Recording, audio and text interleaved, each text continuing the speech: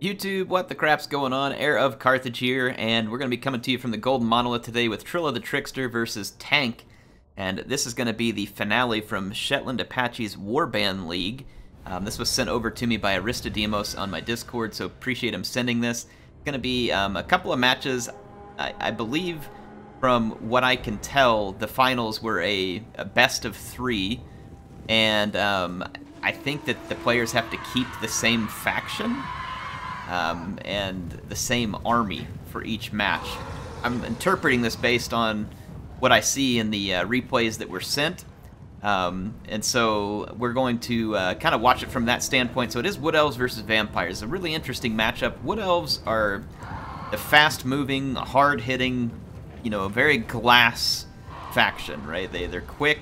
They fall apart easy, but they can do a ton of damage if they do it right. I mean, typical type of play you're going to see from Elves in either Warhammer or 40k, from what I hear. I don't do a ton of 40k, but yeah, typical gameplay for them.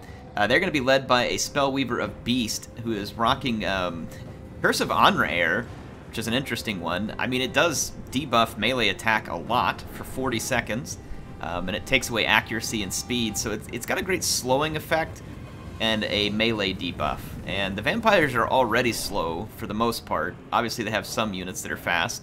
So this is an interesting play by the Wood Elves. We'll see whether they make use of it. They also have Pan's Impenetrable Pelt, which can basically make a unit stronger and faster for a short period of time.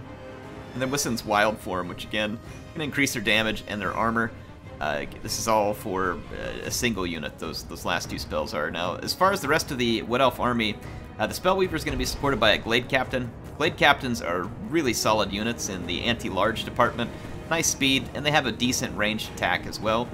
You can see some damage already on the Wood Elves. That was actually from the White Kings, who are using the Scabscrath spell, which is bound to the blade that they can bring. It's an item, so it's actually very effective. Both White Kings have it. We'll talk about them later. But for the rest of the Wood Elf army, we've got a few Eternal Guards up front, and then there's a lot of cavalry. Like, it's a very mobile army. Some Blade Singers in the back. It's a very niche unit. You can see it's being kept far from the vampires. The Wood Elf, and it's set to its stance where it does less damage against AP and does more base damage, so it's better against low armor targets. You can swap the Blade Singers between modes. So there are a couple of Glade Riders with spears. These are just light cavalry, probably meant to give a little bit of mobility, and they're a shock cavalry unit. They don't have a massive charge bonus, but again, against weak units, they can get some work done.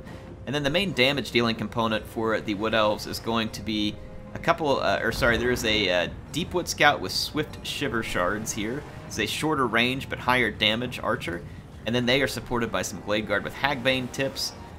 This is on either flank, and then there is a Glade Guard with Starfire Shafts, which is a flaming armor-piercing variant. So lots of different variants here. Another Scabscrath coming out of the White Kings here. They are trying to do what damage they can. Basically, the Wood Elves are attacking right now. They're shooting, but they're refusing to get into a melee engagement.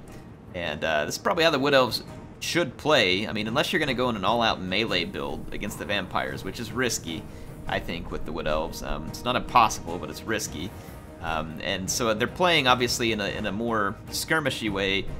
I don't know how this tournament goes, but typically in tournaments, one player has to be attacking. And again, depending on the rules, but typically, from what I've seen, it's considered attacking. Look at another Scabscrath there. These White Kings are really getting some work done. So yeah, these 2 White Kings on foot, and the only ability, and I'm trying to remember the name of the ability. Let me get it right here. It's yes, just called Scabscrath. It's I guess it shows a blade on the little icon here, but yeah, the Scabscrath ability gives them up to 3 of these breath spells. So that's 6 breath spells that are attached to these 2 White Kings, and they're roughly 600 gold in cost. They're very much worth it. They're very tough in melee, and they help support the leadership of nearby units. You got a front line of zombies backing up some skeleton warriors. And then you're going to have some Black Knights here supporting the vampires. A couple of Vargeist. Now remember, Vargeist deal armor-piercing damage now. They're still very squishy in melee, but they dish a lot of damage, especially on the charge. Then you got a Blood Dragon Vampire Lord here, and he's rolling around on the Zombie Dragon. As far as abilities go, Helm of Discord, which is a great debuff on melee attack and defense. And then you're going to have Raise the Dead, which you used right there to try and get some archers stuck. It's a typical move from the vampires. Invocation into Heck, and then Pestilent Breath, of course, for the dragon. And look right here, these Eternal Guards get caught out, and they're going to be swamped by the vampires. And this is good because the vampires will get some damage done, and they have the zombies creating a little bit of trouble at the moment. There's a Sister of the Thorn I forgot to call out earlier. But it also blobs them up where they can take more damage. There's that Curse of Honor error. When all these units got blobbed together, Wood Elf player popped it to debuff them in melee, make this fight take longer, and basically bog the vampires down. So it's actually a pretty cool play there, I think, by the Wood Elves to try and delay this fight even longer while they keep shooting. Now, as far as the other mobility component, you got some Wild Riders. I mentioned the Blade Singers, and then you have the Sisters of the Thorn, which are obviously a mounted cavalry that are a little bit better than your typical Glade Guard. The rest of the Vampire Army, actually, I think we finished the Vampire Army, so that's pretty much it. Let's check out how this battle plays out. Bit of a fight going on over here. The Wood Elves committed another Eternal Guard unit here that actually got instantly terrified. Their archers are now safe from the zombie threat, and the vampires are blobbed up pretty bad. Now, interesting here, this is where, in my opinion, the Lore of Beast shows a weakness, and it's typically hard to pull off in a competitive 1v1 like this, but you did a good job of getting the vampire significantly blobbed. Now, it's possible that the vampire player is only blobbing because they know that the Wood Elf player does not have a Vortex or Breath spell that will punish them for this. There's no Flock of Doom or anything else like that now, so it could totally be that the vampire player tank here just really did a good job of scouting and knows, okay, it's safe for me to blob, and fine. Now, that said, one way that you can prevent this kind of thing or punish it is by making sure that you have something to punish a blob. Again, a little bit riskier in 1v1 because those Vortex spells just aren't always worth it. But there are breath spells like Penumbral Pendulum, and I'm trying to think, the Lore of Life has some really good blob busting too with Awakening of the Wood and the Dwellers Below. So both of those are great at controlling crowds. Got some Wild Riders here that got engaged by a Blood Knight unit. This is going to be pretty much death for them, but the Curse of Honor Air is going to slow down what the Blood Knights can do and give the Wood Elves a little bit longer. Its Sisters of the Thorn had to interrupt a Black Knight here to keep it out of their foot archers. You can see the Scab Scraths just keep going off. This one hit the Blade Singers, and that's going to be really big for the vampires because these Blade Singers are a very expensive unit and honestly could probably chew through most all of the vampire infantry here if there were no intervening factors. I mean, they've already got almost 100 kills. Now, the vampire infantry they're killing is trash, and it won't really pay back, quote-unquote. But, you know, payback is not always what it seems when you're looking at damage value on the stats screen. I mean, if you stop most of a vampire army, regardless of whether it shows much value and it helps you win the match, then it paid back, right? In any case, we can see this fight continuing on. The vampires are doing a pretty good job, in my opinion. The fight is pretty close.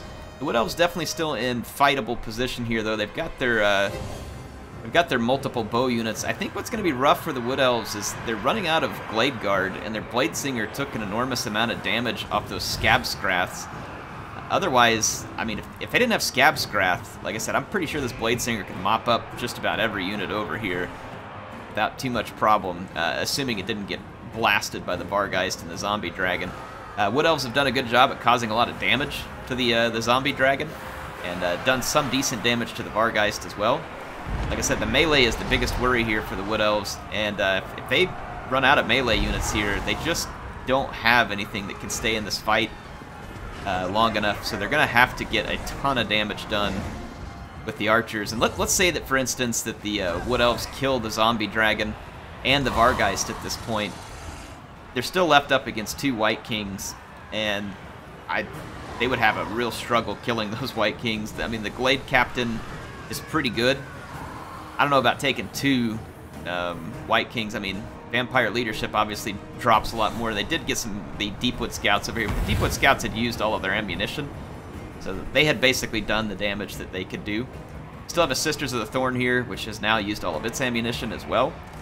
It's a okay melee combatant. It's not great, but you see the Blade Singers here, tons of kills, and again, this is after getting hit by Scab Scrath and a whole bunch of other stuff. The Blade Singers are still just absolutely shredding vampire infantry. And no surprise, ammunition definitely running low. You've only got a few volleys left here in this Hagbane tip unit, but it does get hit, and every archer that dies takes a few arrows with it, and at this point, that's definitely a big deal. as the zombie dragon is still very much alive, as are his Vargeist, and even a Blood Knight there, so the Wood Elves are in some pretty rough shape, in my opinion. I don't know how they pull themselves out of this, so I think the Vampire player made a couple of pretty key important choices here. That Scab Scrath ended up paying some real dividends because it tore up the Eternal Guard, and the Eternal Guard would have lasted a long time in the fight with all those. I didn't show you all of them, but there was at least 3 or 4 Curse of Honor arrows that went off in this battle, which really debuffed the Vampire's attack to almost 0. It does it for about 40 seconds, and doing so would have made the Vampires really struggle to mop this thing up in melee. And so I think that the Scab Scrath, you know, like I said, it paid off. It did a ton of damage to the Blade Singers and prevented them from living up to their full potential. I mean, 300 and something kills is awesome, especially considering the damage that they took. But again, imagine this unit not getting hit by Scab Scrath. It would be very, very bad for the Vampires. Like I said, I mean, let's look at everything that's left. You know, a Blade Singer would have easily been able to mop up everything that's left and possibly done a ton of damage to the White Kings too, given the right situation. So, you know, I think the Vampires played that well by getting that Scab Scrath in there. Blood Dragon Vampire Lord on the zombie, a bit risky because it's a big target against the Wood Elves, but it also means that the Wood Elves are going to have to deal with a very powerful target. And this flying squad has really nice mobility, allows the Vampires, even though most of their army's slow, but when you couple that with the pick of the Blood Knights, the Black Knights, and then basically a huge army of chaff, right? So it's like the chaff will eat up a bunch of the arrows, which it did, and then you use your mobility to finish off the Wood Elves because they just don't have the staying power that they're going to need to finish a melee fight like this. The Blade Singers were finally sent packing, but not before they got 356 kills. Again, the archers did good damage. I mean, look at this. They're about to kill the Blood Dragon Vampire Lord, and it's had to heal multiple times. But it's just not enough. It's going to be too late. One last breath attack ends up killing the Spell Singer, and most assuredly ending any prayer that the Wood Elves had of pulling this off, because they just couldn't hold together their leadership. Now, alright, so here we are in the next match. Again, it's the same armies, so I don't need to introduce the armies. The players have kept the same thing. It's just a different map. This map has a big choke point right in the middle, some elevated positions, and the Wood Elves are looking to make use of this. They're dividing their forces, which could be really good depending on how things go, and it can also be really disastrous, again, depending on how things go.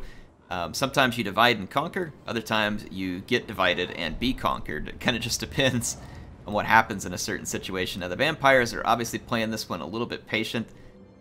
They probably know that there has to be Wood Elf units hidden because they're familiar with the army from last time, and they're moving forward into this main choke point, and once again the Wood Elves are going to come out hitting early, trying to clean up a bunch of the chaff. I don't know why they're targeting the zombies, or if it's just fire at will. You would think, if anything, you might want to go for the skeletons. They do have a shield, but I mean, they're the more credible chaff here, whereas the zombies would die to just about anything in prolonged melee. They're just a hit point sponge, really. So over here we got Hagbane Tips, Starfire Shafts, Eternal Guard, Blade Singers, and then the Glade Riders and Wild Riders. So a nice little component here for the Wood Elves that could be used to ambush. They got their work cut out for them. If they ever get in a long engagement with the cavalry, it's almost sure to be supported by the flyers. And then if they end up in a long engagement with the infantry, it's just really not what the Wood Elves want here. Now they are targeting the skeletons. This is great. They're coming in from the unshielded flank too, so they're going to get a lot of kills on these skeletons real quick. And then as the dragon draws near, it looks like the Tank may be intentionally baiting shots off the Starfire Shafts here and then dodging. This can be a real pain in the butt whenever you're relying on these arrows to be the main work for you, and you really need to kill you know, a big target like this dragon, but then you're just getting baited. You know, basically you're getting baited into using your ammo and wasting it. So the Wood Elves did bring some of their units out over here. They may be attempting to try and bring the flyers in. So, like, again, an ideal scenario here would be that the Vampire player gets real aggressive and says, oh, I'm going to go crush these archers, and just goes all in over here, gets swamped down by Wild Riders, Glade Riders, Blade Singers, and then just destroyed before reinforcements can make it in. So that would be an ideal scenario when you're doing this divide and conquer type strategy. And, I mean, a good target here went after the Blood Knights and has done some very nice damage to him. Hasn't killed any units yet, but at least did a decent bit of hit point damage, which may force the use of some magic over here by the Vampire Counts. And at this point, the Vampire Counts kind of act like they're going to swing towards this flank, but then just kind of all of a sudden decide, you know what, nope, going this way. And I kind of like this call. I'm not good enough to play in tournaments, but I can see myself wanting to do the same thing here, which is, okay, I see you have a big force back here. I'm just going to turn and ignore it and go straight at this one. You know, it's kind of like, why mess with that stuff back there? I'm going to come over here while you're low on numbers. I'm going to totally take advantage of you. Now, the Wood Elf player, Trilla the Trickster here, nice job. Here comes that Curse of Honor error that has been used so much. Going to slow down multiple units and, you know, basically delay their approach and allow the reinforcements to come in. So nice play there, but here you got a bit of a dicey situation. These flyers are powerful. There's a lot of squishy units back here, all of which would take a beating in melee at the hands of these Vampire Counts. So the Vampire Flyers are getting all over the top of this army, and they probably want some of this juicy action here against the Skirmishers, or at the very least just to keep the Wood Elves busy for a moment, wondering what's coming next. Nice summon here, by the way, getting a Skeleton Warrior up here. However, the Archers look like they're going to get away from it and leave the Glade Captain to deal with it. At this point, the Wood Elves are going to surround all the Vampire Chaff and the Cavalry, which is all in this fight. We got White Kings down here. Curse of Honor Air, again, nice way to debuff this blob to where it won't do as much, but just not a lot of substance here for the Wood Elves to go in and grind this kind of a fight out, especially when that Vampire Lord gets in there close and starts providing that close combat support. Gonna get rough. Here comes some Blade Riders. Looks like they're kind of cycle charging. I like the cycle charge by the Wild Riders. They got a bunch of kills pulled out. They can come back for more. You're gonna see the Blade Singers come in here, and they have not been scab scrapped this time. Again, the blob here, the Wood Elves have no way to punish it. None. And again, it costs money to bring those Vortex spells. May not ever pay off. But at this point right here, I mean, the Wood Elves could almost one-shot win the match with the right Vortex or Breath Spell. But again, I don't really blame them. There's a lot of times I go into a 1v1 and I just don't bother with those spells because I don't expect my opponent to blob up like this. And again, did the Vampire blob up because it just happened? Did they blob up because they knew they could? I mean, it is a tournament. They're a great player, so I'm going to assume that they knew that they wouldn't be punished for this. And they aren't. So the Blade Singers did get hit with Scab Scrap again. And that Scab Scrap is going to end up being a major problem for the Wood Elves. They're going to get in. They're going to do a lot of damage. They're going to keep the fight pretty close, at least for now. But look at the chaos going on back here. The Archers trying to stay alive and stay out of melee. These Glade Guard back here have a lot of ammo. They did lose some unit models, though, which is going to reduce their overall ability to pump out the damage. Looks like the Blade Singers are going to be cycle charged here. For having lost over half their hit points, 83 kills is just not going to be enough to cut it. More Archers back here along with that Spell Weaver. And no doubt they are going for, they're going for the dragon. They want to kill that dragon. It's a lot of hit points. It's not an easy snipe. And the Vampires are not making it easy. And you can see that one side of the Wood Elves' encirclement has been busted. And here comes the Blade Singers once again, rolling into combat, getting a really nice charge, quickly jumping up over 100 kills. Deepwood Scouts are out of ammo. They're going to have to come into melee. Let's see what's left back here. Some Sisters of the Thorn who are out of ammo. They couldn't stop this Black Knight from getting the Hagbane tips. That is a massive loss because it had a lot of ammunition. They still had 14 volleys of ammunition, and the Wood Elves usually can't afford to give that kind of stuff up. So not looking particularly great for the Wood Elves right now. The Vampires doing a nice job of controlling this battle. So far, the divide and conquer opportunity did not probably present itself the way that the Wood Elves would have hoped for. So Trilla the Trickster finding themselves in a very difficult situation. But again, nice damage now going to the dragon. That Curse of Honor Air is slowing it down. Blade Captain getting in there. Blade Captains are a real boss in melee against large targets like that. It does force the dragon to get up and out of there. Between the Curse of Honor Air and the Hagbane tips, dragon is massively slowed. A lot of damage to the Vampire Chaff. There's still some in here. But that White King, again, see how valuable they are. They're basically untouched. And that Scabscrath, every 90 seconds, Scabscrath becomes available, and more Wood Elves are going to die as a result. Blade Singer's doing a good job cleaning up as much of that chaff as they can. It's a very niche unit. I'm kind of surprised with this. Yep, there it comes. Both Scabscraths all over what's left of the Wood Elves here, and just devastates them. And they can't really afford that type of devastation. Nice use of these final archers back here, though. They're both getting all their shots in. Starfire Shafts, Hagbanes. They are doing some very nice damage. And again, the Vampire Chaff has been almost dealt with. There's a lot of it. But again, the Wood Elves are going to get left in that position. What do they got left to deal with two White Kings? Not much.